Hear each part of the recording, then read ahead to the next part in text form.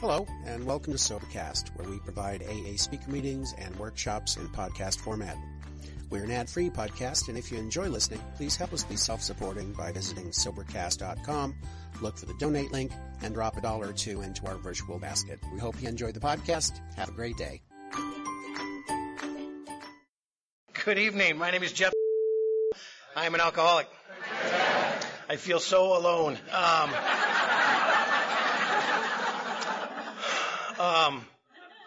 Because of the grace of God, actions that are taken in AA, very good sponsorship. I'm very happy to tell you my sobriety date is March 16th, 1992, and applaud yourselves. And I'm happy to be here. I want to thank the committee for asking me, and my wife Heidi for making the trip. I want to thank. Well, apparently I've got 8 hosts, but I want to thank Robert's the one that's been. He contacted me, and he called me a couple of weeks ago, and he said, "I'm going to show you parts of Colorado that the tourists don't see."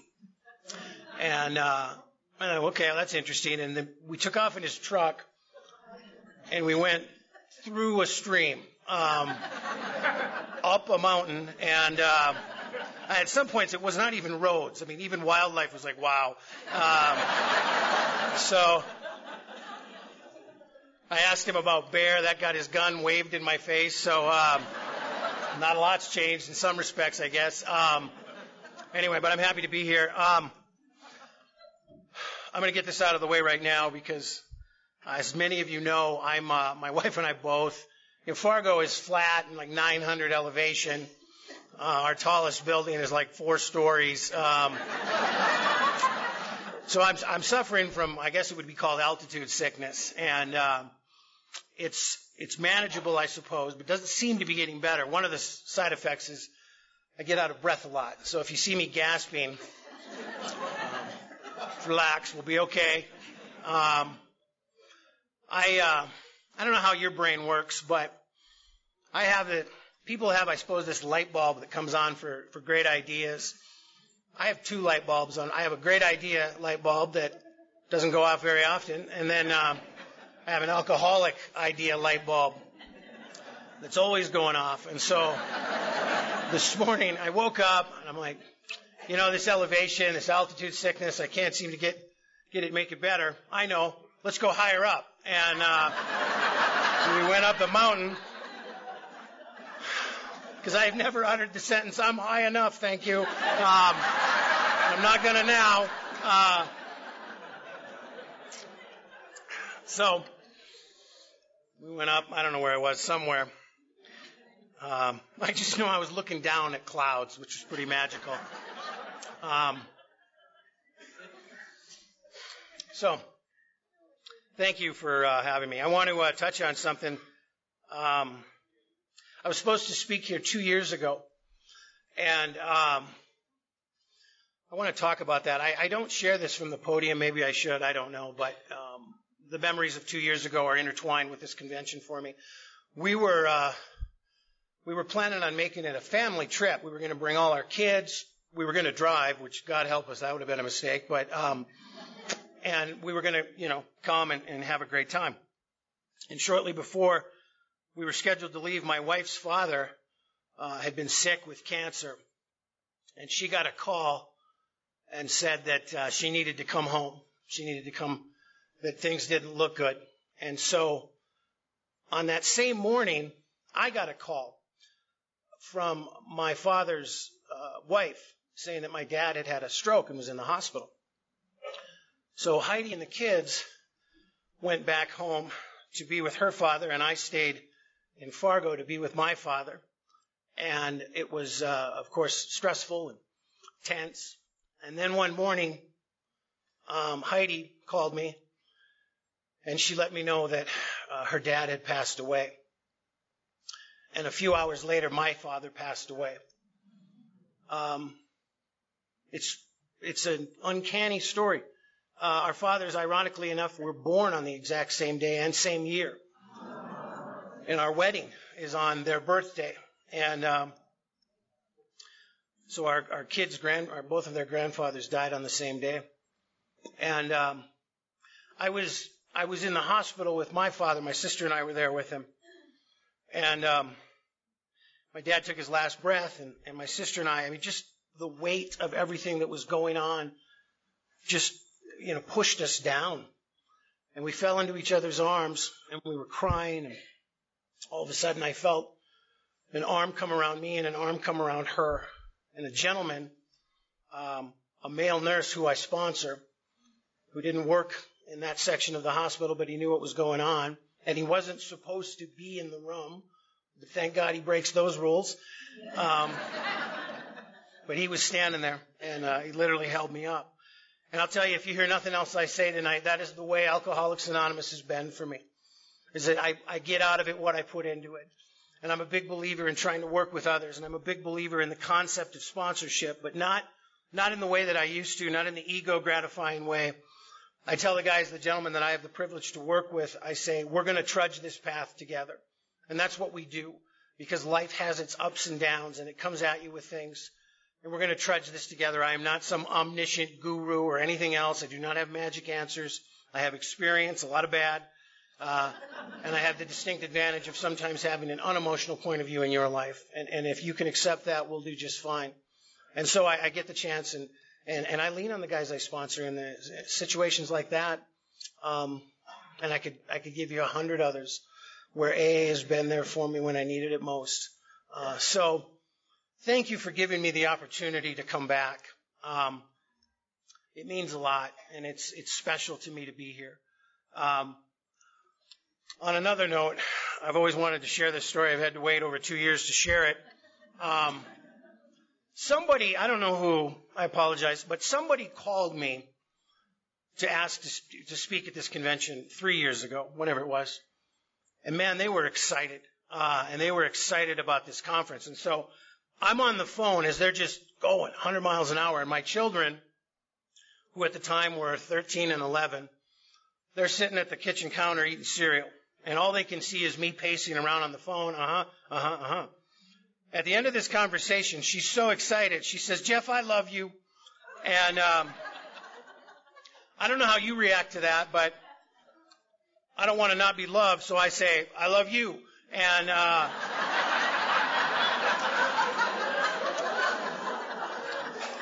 it seemed like the right thing to do. So my son, he's eating cereal, and he stops, and he goes, was that Mom?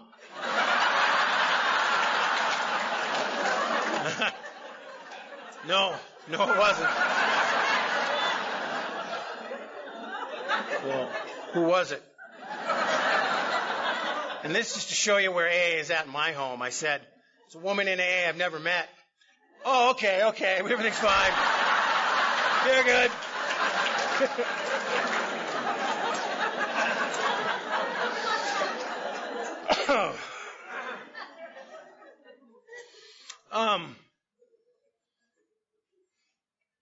I'm not a guy who I was succeeding at life, and then I started drinking. And drinking took me down a horrible road, and drinking brought out all these defects of character. And suddenly one day I magically walked through the doors and put the plug in the jug and resumed wonderful living. That is in no way my story. I was screwed up and goofy way before I ever drank. And I wasn't raised in a bad home, and I wasn't told these things that I believed about myself. But I just seemed to be wired different than my fellow man. And I felt different from them. And I seem to my head feels like it's full of bad wiring. And I don't know how to explain any of this to anyone. I just know that something's off with me. I have a really racy mind, and it's just always going. And it's always analyzing things, and not helpful things. Not like, I wonder if I could cure cancer. Let me analyze it. But it's analyzing things like tones of voice that people use when they greet me. And was that sincere, or was he really not, It's making comparisons. I'm a sensitive individual, really, really sensitive. And you may say, well, you mean when people say mean things to you, your feelings get hurt? No, I could survive with that. I'm talking about this ridiculous type of sensitivity. Like, for example, I am offended and hurt when I am not invited to things that I don't want to go to in the first place. You know? Man.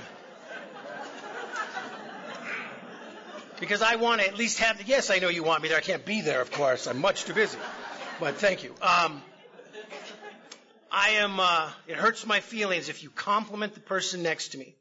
And if I could step out of my skin and not have to pretend to be normal, I'd say that to people. You know, if someone comes up to me and someone's standing next to me and you say, oh man, that's a really nice tie, my immediate reaction is, what's the matter with my tie?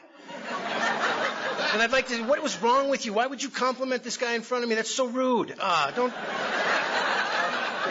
What's with this guy? Get him a drink. I'm an egomaniac with an inferiority complex. I think I have this horrible low self-esteem and self-loathing. Yet it can just spiral. It can spring back. I remember walking into job interviews and thinking, you know, God, I don't even belong in this building, and they're going to realize that, and they're going to throw me out. And then I start, you know, I ding the first question. I think these companies would be fools not to hire me. And, you know, just simultaneously I can seem to feel this way. And I'm always looking for my spot. I'm always looking for where I'm going to finally fit and belong and where these feelings are going to subside. And I've found a lot of them. I have found a lot of places where I'm like, this is it. This is where I belong. This is what I was missing. This extracurricular activity, this relationship, this group of people, whatever it is. And it is it for a little while. But this is not a little while problem I'm dealing with. And eventually things start to lose their shine for me. And I think to myself, this isn't it either. And I move on and I try the next thing. And I'm all the while trying to figure out what is the matter with me and what is wrong with me and how do I fix it. Did I mention high highs and low lows? No? Let me mention that. My emotions always seem to be at peak. I am never happy. I am ecstatic. I am never sad. I am depressed. I am always, you know, and in the course of a couple of minutes, I walk in, I take everything around me going on. I take everything going on around me personal. I don't know if anyone else does this, but like I walk into a convenience store and the young woman smiles at me and says, well, welcome. And I take it personally. Well, this woman's into me. Oh my God, this is awesome. And, it doesn't occur to me she's doing her job. And then I see a wedding ring, and I plummet back down to earth. I'm never going to meet anyone, you know. And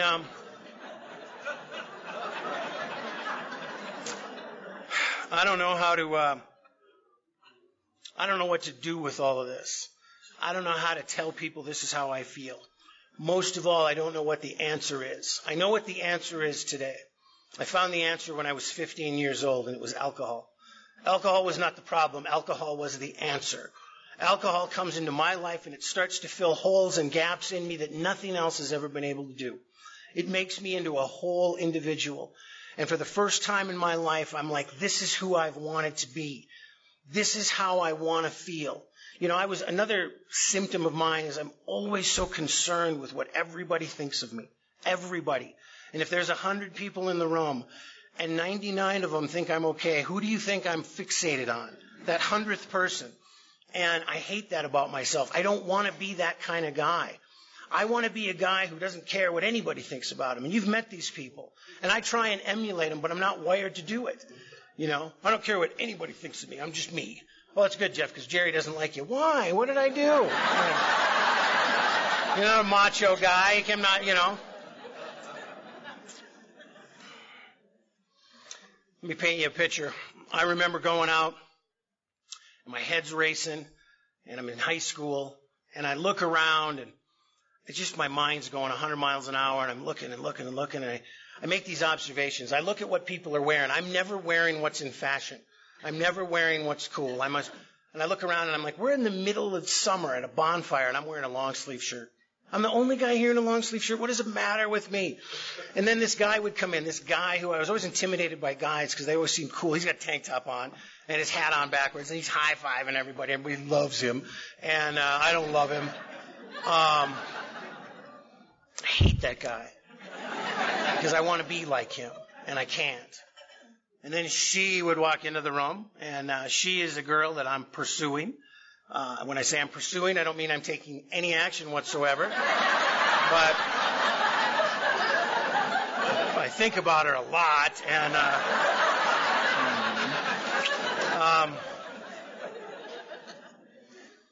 And I think to myself, if I could just get her, everything would be okay. Everything would be different. But a girl like that would never go out with a guy like me. Never. So I'm not even going to put myself in the spot to be rejected. And then I start drinking. And somewhere along the lines, things start changing. The party doesn't change. The people don't change. But the way I'm seeing it changes. I immediately start to look around, and I think I'm glad I came tonight because I'm making this party. It's full of a bunch of buffoons. But I'm bringing it all. And I go seek out Mr. Cool. And I let him know, hey, if you're looking for trouble, you found it. And, man, I love being that guy. And I go stake her out. And I let her know tonight is her lucky night. And I'm picking her. I could have any woman I want at this party, most of the men. And I'm picking you. And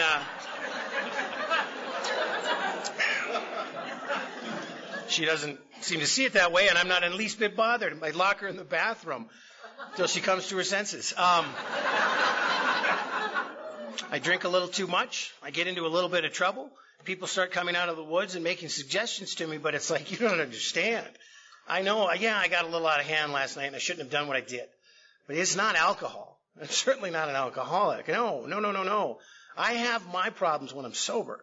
I think about suicide when I'm sober. Not when I'm on top of the world drinking. No. And so I'm convinced that I will find the right way to control and enjoy my drinking, the great obsession of every alcoholic. I seem to be able to do one or the other, but I cannot do both.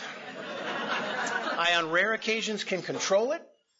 I have no idea why you would want to, but under certain duress, I've been able to. And I certainly, of course, when I'm enjoying it, we're just going hell's bells. And I can't figure it out.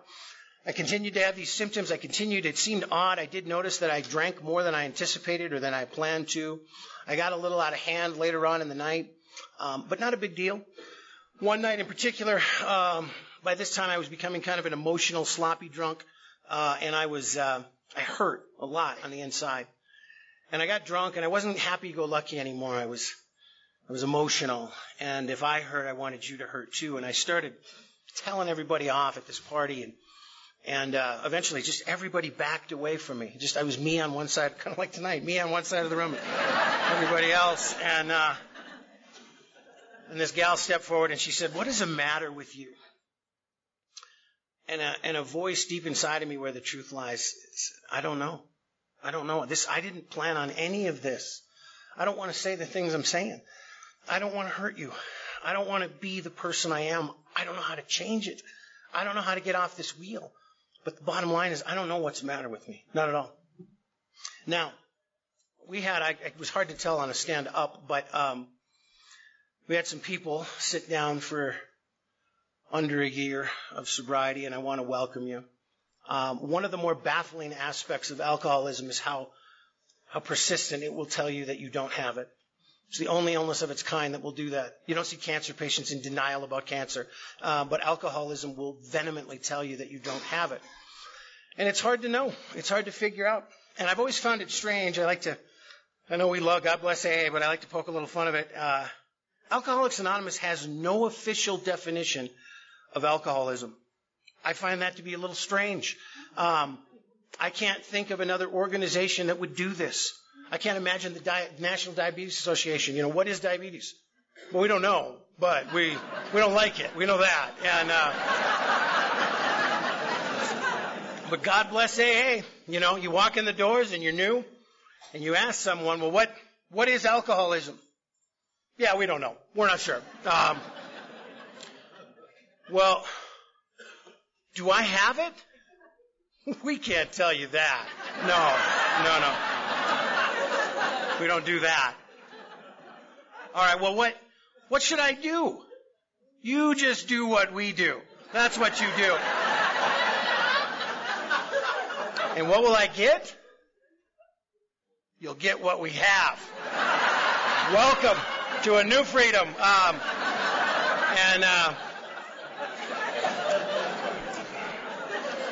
Now, I say that a tish and jest.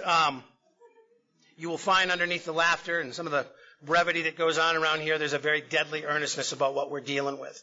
And we may not have an official definition of alcoholism, but we all have our own experience, and we know that. And when that girl asked me what was the matter with me, I didn't know then. I know now. I know today. And if I could somehow go back in time and answer that question, I would give a much different answer. I would explain to her that what's wrong with me is that I have alcoholism. It's an illness, and it affects me in three facets. It affects me physically, mentally, and spiritually. Physically, let's talk about that. I have an allergy to alcohol. My body doesn't break it down like other people. Now, I don't know or understand any of that. I do understand the concept, though, of the drink taking a drink. I understand the concept of going out thinking I'm just going to have 4, and suddenly I'm on 8, wondering how I got there. I do fully understand what it's like to drink way more than I plan to, because my body will not regulate nor stop. I have no off switch once I start. Now, if you are like that with something,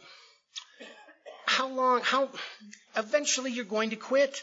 If you have some type of an allergic reaction to something, you will just eventually stop doing it. Rather quickly, I might add. Give it another example. Imagine if you were allergic to bananas, and every time you ate a banana, you broke out in red hives. How far down the rabbit hole would you go with that? Well, I know Chiquita bananas, but I'm sure Dole bananas will be fine. That would be okay. No, you wouldn't do that. You wouldn't have bananas in your house in case company showed up. You wouldn't have some old hideous banana hidden in your glove box for emergencies. You wouldn't do any of that. And you wouldn't be at a Bananas Anonymous meeting trying to get through the shakes. But far worse things happen to me than hives when I drink. And yet I always go back to it. Why? Because I have a mental obsession of the mind. A mind that tells me eventually it's okay to drink. It blocks out all of these great reasons, and I have tons of great reasons why I shouldn't drink, for the insane idea that it will be different this time.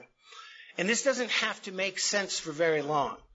This isn't going under heavy cross-examination or anything. It just has to make sense enough to get that drink past my lips.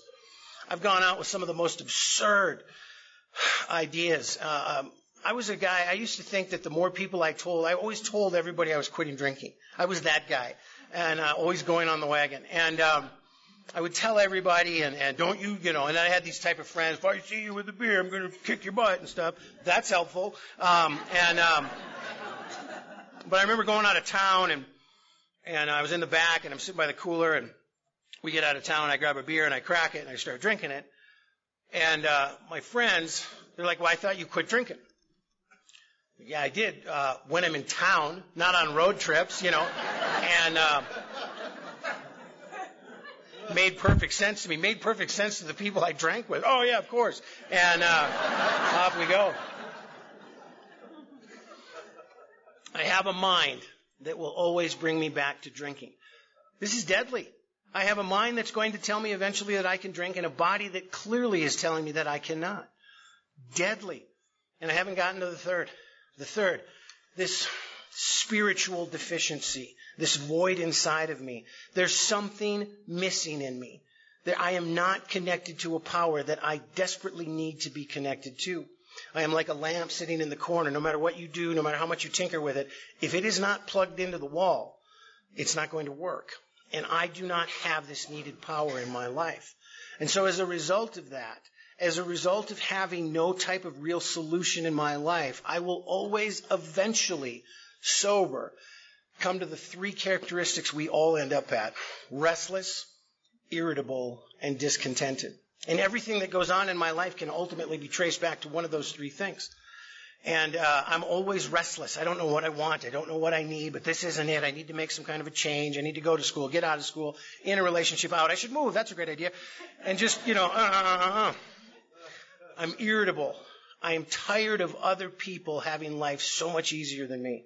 It's not fair, and I'm sick of it, and I'm not going to take it anymore. And I'm discontent. Nothing keeps its shine long for me. Nothing. And eventually when it loses its shine, I move on. And so I like things when they're new. I like things when they're shiny. But I don't stay very long. And this will prove to be very problematic in my life. I can't seem to hang with jobs. I have a series of relationship problems because of this belief. And so eventually when the pain of sobriety and reality becomes so great that I will again long for a sense of ease and comfort. Ease and comfort. Is there any better way to describe drinking? That's what I've always been looking for, is ease and comfort, because my life is the exact opposite. It's hard and uncomfortable. And I just want that moment of ease and comfort. And unless I find a way to have some type of spiritual experience, personality change sufficient enough to bring about recovery from alcoholism, casting aside old ideas, attitudes, and outlooks upon life for a completely new set, call it what you want, unless I find a way to make it happen, I'm in a lot of trouble. And that is what I have. That is what is wrong with me. I've always thought, by the way, if I really did go back in time to that moment when I told everyone off and then that girl asked me, what's the matter with you? And I just rattled off everything I just rattled off drunk. How impressed with me would they have been, right? You know, that's what's the matter with me, you SOBs. And by the way, I had this goofy, sick thought before the meeting. I was chuckling on the Dr. Bob fishing tournament. I'm like, if I had a time machine and I went back, I wonder what Dr. Bob would say to me if I told him, hey, by the way, someday there's going to be a fishing tournament named after you in Crested Butte, Colorado. I bet he would not believe me. Go away, weird future man. I have no idea what that means. Anyway, I got to sober up. I went down to, you know what, if you share a lot at AA meetings, you can't help it. I don't have a can to talk, but it's my story, and I tell it a lot. And so I get kind of used to, then you go here, then you go here, then you go here. Quite frankly, I've been talking a lot lately, and I'm bored with my own story, so I'm veering off the tracks, and I'm going somewhere else. Let's just go. Take the wheel, God. I couldn't find a way out of this mess that I was calling my life, and nothing seemed to work. I botched 2 suicide attempts. I talk about one a lot. I don't actually talk about the other. My first one, they were meant, they were sincere, but being highly intoxicated and trying to commit suicide can sometimes be problematic. So I took a handful I OD'd one time on pills. And I meant to take sleeping pills, but drunkenly I grabbed the wrong bottle and took vitamin C.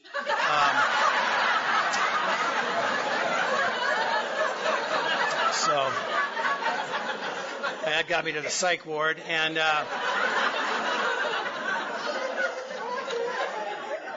then one time I don't know if anyone else did this, but I spent a lot of time researching suicide.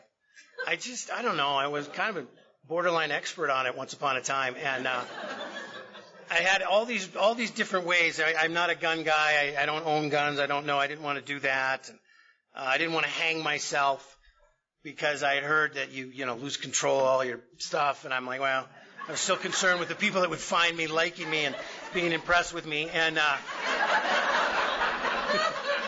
so. I'd read that freezing to death is like one of the best ways in the world to die, because you fall asleep, and somewhat painless, they told me, and then just angels come along, and it's beautiful. And I live in North Dakota. It's a perfect spot.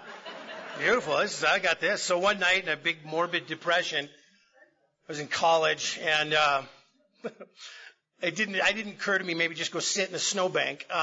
So I went to my dorm room, but I turned the heat off and I opened the window. And then I sat down in the chair, bottle of schnapps or something, and some horrible cigar, and ready to die. And then I remember like 15 minutes later thinking, Jesus, it's cold. And I'm going to get my banky, and eventually passed out in bed. But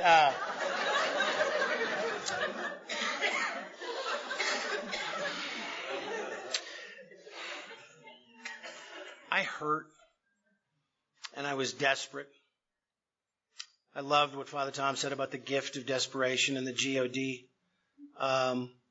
God, somebody told me one time that after you've been sober for 10 years, you'll have heard everything you'll ever hear in an AA meeting.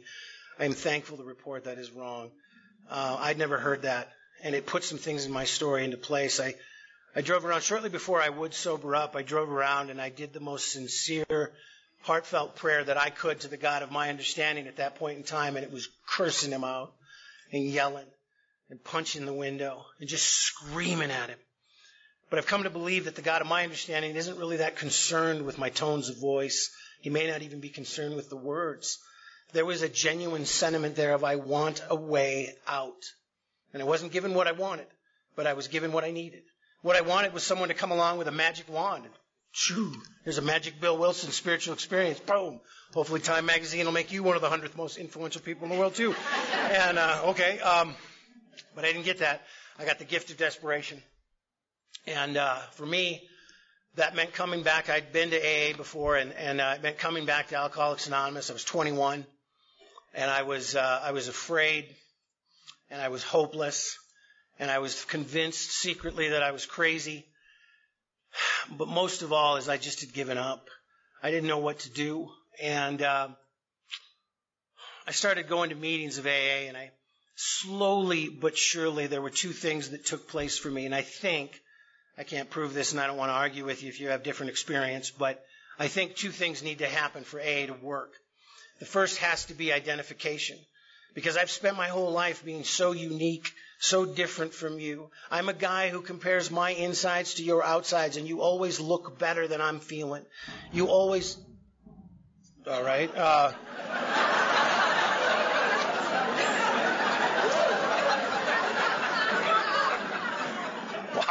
Was that thunder? Yeah, God's here. And get him, Jeff.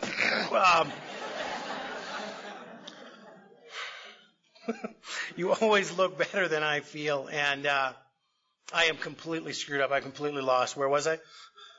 Thank you. These guys aren't listening. They're thinking about the golf tournament. I don't know. In my backswing, I got to get it up. Identification. Thank you. I started to identify. I started to think, oh my God, I drank like that. I think like that. I feel like that. And I started to, the light bulb, the good one, started to come on and say, maybe I have alcoholism. Maybe that's what my problem is. I used to keep a journal. When I would come home, I was drunk. I was always writing in it, rambling. And it's just Diary of a Madman. But the last entry, it's just I could have almost just entitled it 4-Step and given it to my sponsor, just full of fear and resentment and sex harms. But my last entry is, I now know what's wrong with me. My name is Jeff, and I'm an alcoholic. Case closed. And that's what's been wrong with me since March 16th of 1992. And I found that out here. I found that out by listening to you, and then you really started to give me the gift. Because the gift in and of itself of identification is wonderful. It's a wonderful feeling to realize I don't have to be alone anymore. I am not so unique. There are people out there like me. But then to go to the next step and the next level, and they've found a way out. Hope. They've found a way to seemingly live sober and be happy with it and be okay with it. And maybe, just maybe, if I do what they do, I'll get what they have. That's exactly what AA offered me, and it's exactly what I signed up for, and it's exactly what I've gotten. So the people that I heard that... Sorry, I'm having a moment of breathlessness. Is that a word? It is? Breathlessness is a word? Sweet. You could have... breathtaking. Well, my talk is breathtaking. For me.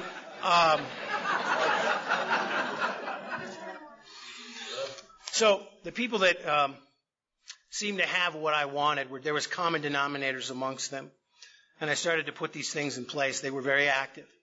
And I noticed that most of the people who seemed to enjoy being at a meeting of Alcoholics Anonymous and were of some form or another of service to it had sponsors. And this is where my recovery would begin, is that I got a sponsor. And I believe very, very strongly in sponsorship. I say both sides of it, meaning being a sponsor and having one.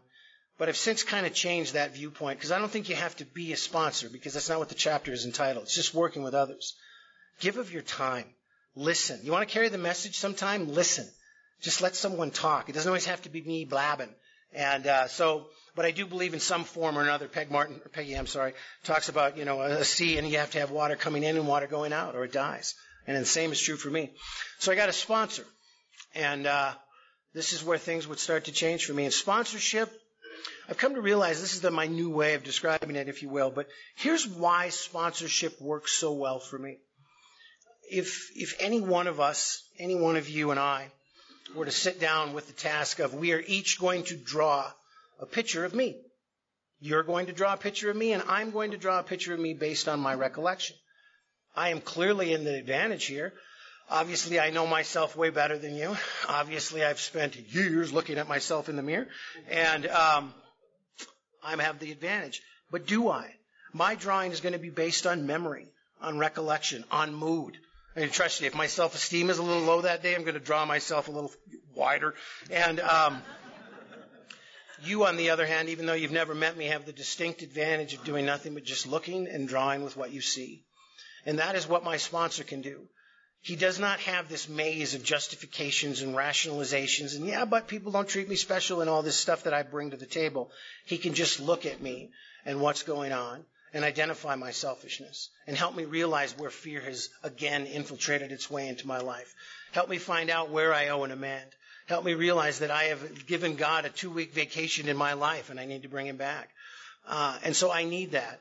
And then I have to be able to pass it on. So I got a sponsor, and he got me active, and he got me involved in a home group, and I had to have a job in my home group. And we had to meet weekly, and we had to go through the big book of Alcoholics Anonymous, which I found out they hid the instructions on how to work the steps in there. And we're doing all of this stuff, and he was, I found out later he was new back to town. And he'd been instructed by his sponsor to start working with sick, desperate alcoholics. And there was an abundance of us running around. So there was this whole gaggle of us running around. And they would literally trick me into doing things. They'd say things like, we're going to speak at the hospital on Saturday night. Are you in? And before I could think of anything, yeah, you're in. So we're all meeting at so-and-so's house at 5. Jesus, that seemed early. The meeting doesn't start till 8. But by this time, I knew he had me greeting at every meeting I was at like an idiot for 3 hours. So I just assumed I was going to stand outside the door. And we get in the car and we take off and we start going out of town. I'm like, well, I thought we were speaking at the hospital. He's like, well, we are at the state hospital in Bismarck, 100 miles away. And off we go. And I'm sitting in the back, middle, hump. And I'm not happy about any of this. And I'm thinking to myself, well, this couldn't get any worse. Yeah, wrong. The guy in front, the sponsor, and I don't know if you guys have it in Texas or Colorado, but if you find someone who starts really working with alcoholics, inevitably at number 3, one of them becomes what I like to call the good one. And these are the people, they're fired up on AA, they love it, they're praying, they've been promoted at work. It's like, you're a week sober, really? And I've done a 180. And it's like, all right. Well, Chris was the good one, right? And Chris was in the front because Chris was early. And he wasn't late and had to get hey, when you're 5 minutes late, for 4 of us, that's 20 minutes of people's time you've wasted. I'm getting that lecture from my sponsor. And Chris pulls out As Bill Sees It. And he says, I've made up a game we can play on the road.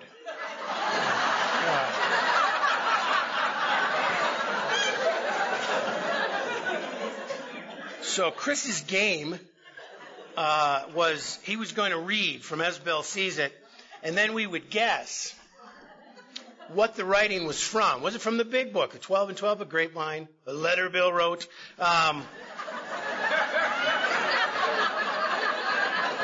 And I am in the back, and I am thinking to myself, absolutely not. You pull this car over and let me out in the ditch, because whatever dignity I have left, I am not wasting it on the what the hell did Bill write this in game. Absolutely not. I refuse. It's what I thought. It's not what I said. Because I have come to believe and I have come to learn that Alcoholics Anonymous is a program that cares more about what I do than how I feel, and it cares more about the actions I take than the thoughts that I harbor. And I can get into trouble sometimes with my thoughts, but not a lot. And so I am literally a guy who, they talk about faking it till you make it. And that's exactly what I did. I took actions that my head told me would not work. And so I sat in that car thinking the things I just shared with you, but this is what I was saying. I just played along, and I guessed grapevine every time. Took second place, and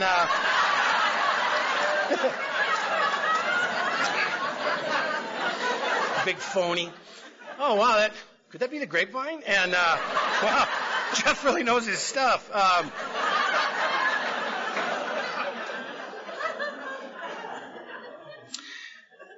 I kept taking the right actions. And this is the part, I don't know about you, but I always kind of had it mapped out on how my recovery should go. And this, of course, would be the part now where I drank the Kool-Aid of AA, and I did. And I got in, and this is the part where I just tell you, now my life has gotten gooder and gooder and gooder. And let me tell you what's really happened for me. I got involved in AA. I threw myself into the center of the bed, and I started sponsoring people. I started sponsoring a lot of people. And I started meetings. We started a meeting that became the largest meeting in North Dakota. I started speaking. If you want to be a big deal in AA, because that was by now my goal. I wanted to be a big deal in an anonymous organization. And but you got to speak. You got to do that. And I'm doing all of this stuff. I'm doing all of this stuff you're supposed to do as an active member of Alcoholics Anonymous. All of them, except one. And that one thing that I was not doing almost killed me. The one thing that I was not doing was the one thing we're supposed to be doing here. Finding a relationship with the God of our understanding through work and self-sacrifice of others and, of course, working our 12 steps. And I was missing that. I was doing everything but. And I was handing out great advice. I had sponsees that were having all these wonderful things. But I was dying on the inside, right in the middle of AA. And what do I mean by that? I mean, things like I was always having career problems. I was always seemingly, I'm the type of guy, I'm wired to resent anyone who has the authority to tell me what to do, and I make it very known at some point that I resent it or that I'm smarter than them. And then ultimately they fire me. And so I keep losing jobs. I'm married. And let me talk about my wife for a minute. By the time I was 2 years sober, I met a girl, as I like to say, she had what I'd been looking for all my life, which was an interest in me. And that's a very attractive quality. And we started dating, and we were working together. We met. We were both hotel front desk clerks. And we got hired on the same day. And I went to my sponsor, and I said, I think I've met her. And he said, well, you shouldn't date a girl that you work with. And I'm active. I'm like, of course, you're right. I went down and quit my job. And, well, no, that's not what he meant. We started dating, and it was a big mess. We were fighting all the time and yelling and throwing things. By the time we were dating for 3 months, we were seeing a marriage counselor. And we weren't even engaged. And part of the problem is I have this deep-seated fear that no one would ever really want to be with me. And what I require you to do to compensate for that fear is treat me special today and better tomorrow. And that is a recipe for about 3 good days of a relationship. And Heidi tried. Man, she tried, but just no one was going to. The hoop got so high and so small that no one could jump through it. And so we had this dance, as we call it. And Heidi would come in, and I would always make it very known that something was wrong. Always sulking in the corner, all pouty pants. And Heidi would always take the bait. And so she'd be like, what's the matter? Well, when you came in the room, you didn't tell me you loved me. And, I'm sorry, I love you. Well, what's wrong now? That didn't sound sincere. And she'd say, oh, well, I love you. Well, now what? Well, I had to tell you to sound sincere. Now it's disingenuous. And just on and on and on. And by the way, years later, my wife she would join al-anon. And I know we have al-anon people here. You people screwed up my wife big time. Let me tell you how bad you screwed up my wife. I would try this game on her. She'd walk into the room, and this is what I'd get. You know what? When you're done, God and I will be over here waiting for you. And, whoa, that's harsh.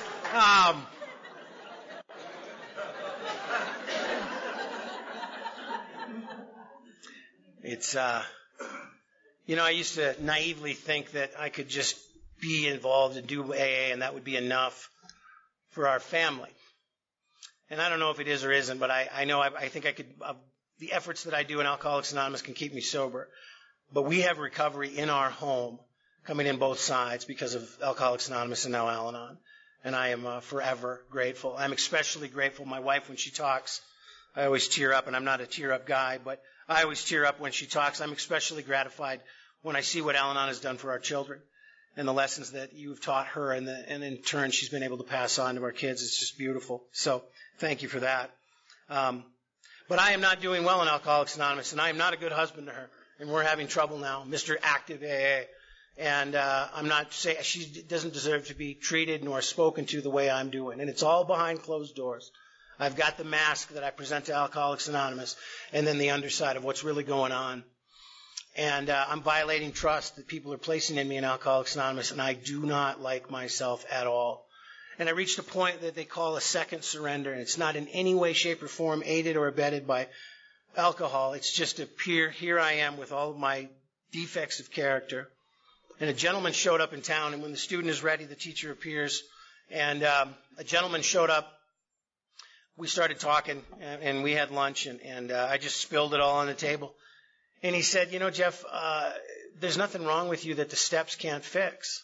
And it's like, God, come on. Look, I know that's what we say, but there must be some other answer with some meat on the bone. I mean, some kind of, lost chapter of the big book that we don't share. He goes, well, you need to turn your will and your life over to the care of God. Yeah, I get it. I do the third step prayer every morning. Thanks. And he said something that changed my life. He said, I'm not talking about the third step. I'm talking about the 11th step. Third step is a decision. He said, but you will implement that decision in step 11. You will find and improve your conscious, aware, present in the now, conscious contact with God as you understand Him, if you follow the instructions that are outlined in the book. And so I went back and I looked at what the book says, and it's mind-blowing how complicated this is. But this is what they say. Get up in the morning and initiate contact with God in some fashion. Maybe read this, do some prayers, read some readings. Woo, okay. Think about God all throughout the day. Check in, pause when agitated. Ask for direction and inspiration. Oh, so I'm going to spend all day thinking of God. And then at night, check in with Him on your 11th step. How did you do? And if you do those three things, imagine that. If you get up and invite God into your life, think about Him all day, and then check in and see how you did, you will improve your conscious contact with God.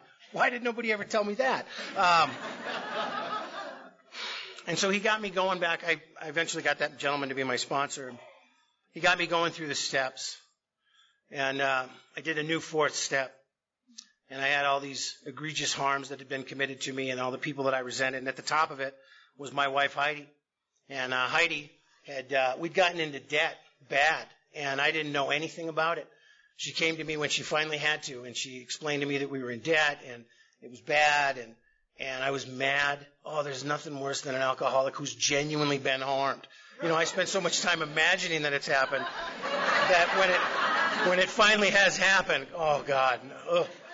And they say nothing worse than a woman scorned, but I'm going to tell you, an alcoholic harmed can be one of the most self-righteous jerks in the world. And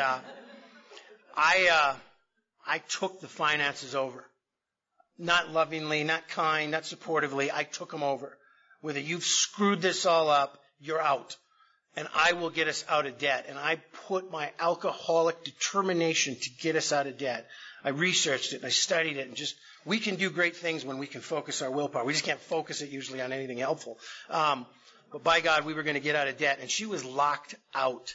She did not have the password. She did not have anything. If she needed money, she had to come to me. That is your punishment for what we have done. And I am doing my 4-step, reading this to my sponsor, reading this resentment, and reading these harms that she had done. And my sponsor stopped me and he goes, just out of curiosity, who spent the money? I don't know what that has to do with anything. And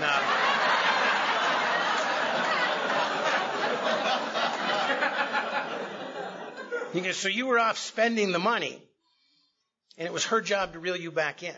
Is that fair? No. And then he pointed out a bunch of other wrongs that I had been committing. And so I got on a plane. I flew down to my sponsor's hometown to do my 5th step. And I got on a plane and I flew back home. And my first amend, because that was the other thing, marching orders, we're going to get rolling on amends. This is not a holiday where you do a couple of them once a year. We're going to live this thing. Your theme of the spiritual life not being a theory, we have to live it. We got to get going. Life is in session. And I have committed harms towards people. And I need to make things right. And the first one I got a chance to make right was my wife. And I immediately told her how wrong I had been for handling the situation the way I did. I gave her every passcode, every card, everything, and said, we are now a team. And you can do with it what you want. You don't have to get my permission, nothing. But we are a team. And we didn't have a bad marriage, but I'm telling you, I felt something change that night in the kitchen when we had that talk. There was some kind of a cement that started to form there, and it strengthened. And all because I was willing, and someone showed me how to work our 12 steps. As I said, I committed myself to really doing what we're supposed to do here. And I committed myself to finding a way to get better rather than just look better. Finding a way to find a God that really works. Because having a God that works from a podium at 8 p.m., if it's not there with you at 2 a.m. when the demons come out, it's not working for you. And I needed a God who could be there with me, and I have one today. And it's not a strong relationship, and it's not better than yours, and it's not anything. It's just real. It's just real, and it works for me, and I'm always improving it. This is a relationship, and like any relationship, it changes. The parties involved change. Your dynamic to them changes, and that's okay. My spiritual awakening is a work in progress. It hasn't happened. I haven't arrived. I'm learning, and I'm striving for progress, and I make a lot of mistakes, and that's okay. I have tools at my disposal that allow me to make things right. And I really believe today that I'm doing the best I can. You know, I wanted to tell you at the outset of this talk that Alcoholics Anonymous is the most important thing in my life, and it really is. It is more important to me than anything, including my family, anything. And that may sound like heresy to some, but I got to promise you that for me, I have to have it. I have to have my recovery. Otherwise, I'm not a good husband. I'm not a good father. I'm not a good employee. I'm not a good friend. I'm not a good family member. I'm not good at anything. So Alcoholics Anonymous is the most important thing. But rather than me telling you that, I hope if you could ever spend a day secretly following me around, sounds kind of weird, but I kind of like it too. I hope that my actions would show you that. And I hope that you would see that, because I'm really trying to do this thing. And I've learned from some of the best examples, people near and far. And I'm so grateful and I'm so blessed to have that and to have that in my life. I want to just a couple of things, and then I'll close. Lee, how am I doing on time? Does that mean wrap it up or start over? Gotcha.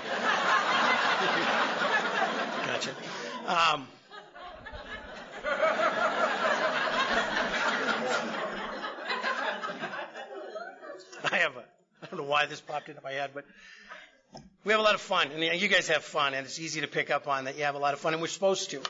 If newcomers casino join our existence, we don't look attracted to them. And the gentleman I told you about, that I don't know why this popped into my head, but I've always wanted to share this with somebody.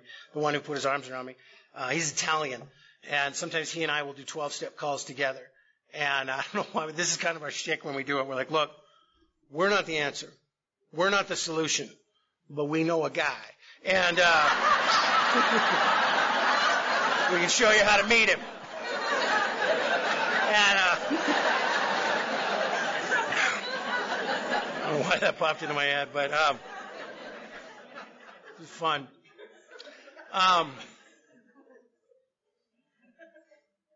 So we have a family, and we're sober.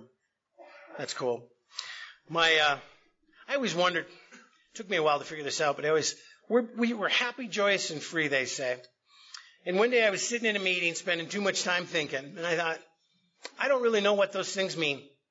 I understand freedom. I get that. I'm free from a mental obsession of the mind. I'm free from the bondage of self. I understand that. But I don't know about you, but happiness and joy sound an awful They sound very similar to me. And I don't want two words describing one emotion for my gift of recovery. So what is the difference? And I set out on a quest to figure out what the difference was. And it took me a while. But I discovered it at Christmas this last year.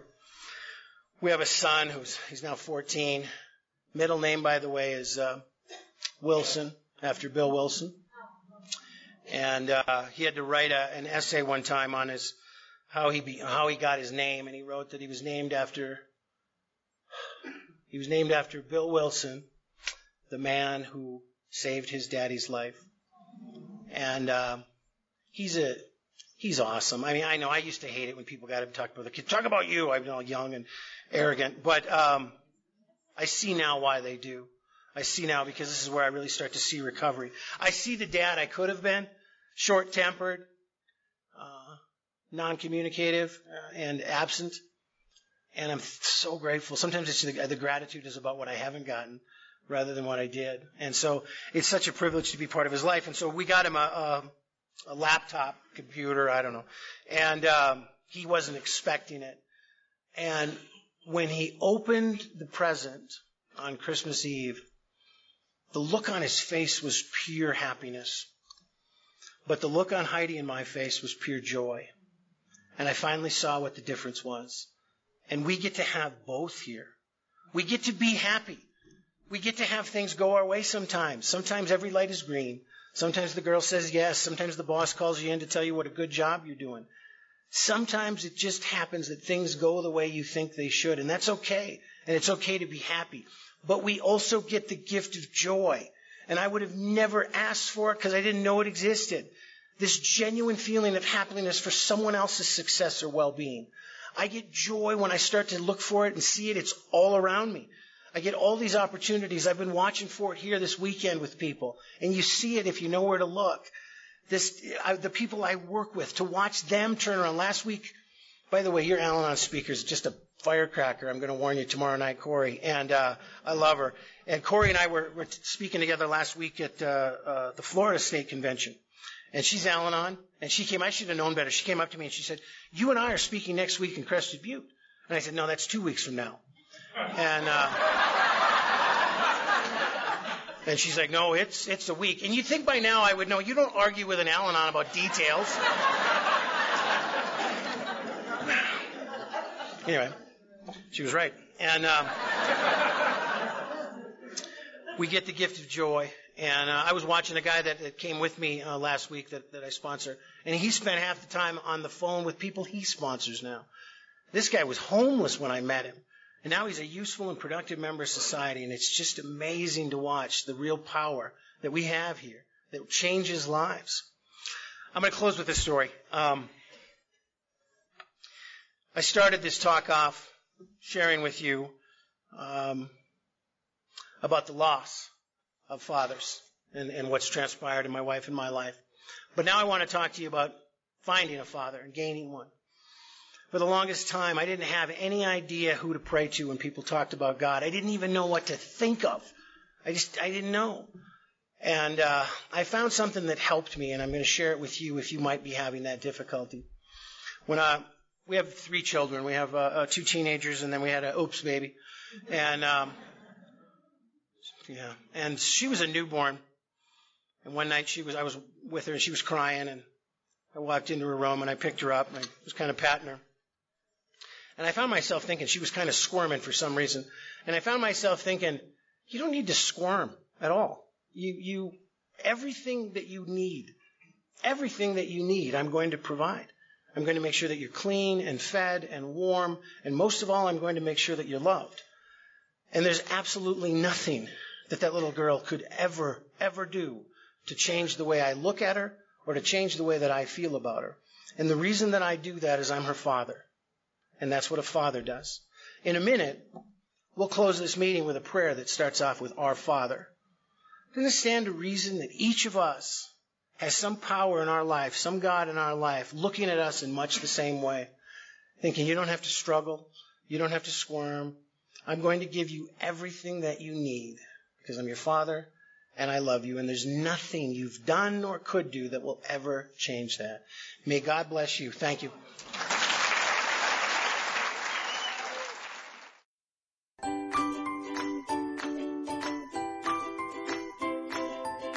Thanks for listening. I hope you enjoyed the podcast. Sobercast is ad-free, and we'd like your help in order to keep it that way. So if you'd like to help us be self-supporting by pledging $1 or $2 a month, visit Sobercast.com and look for the donate links. Thank you very much.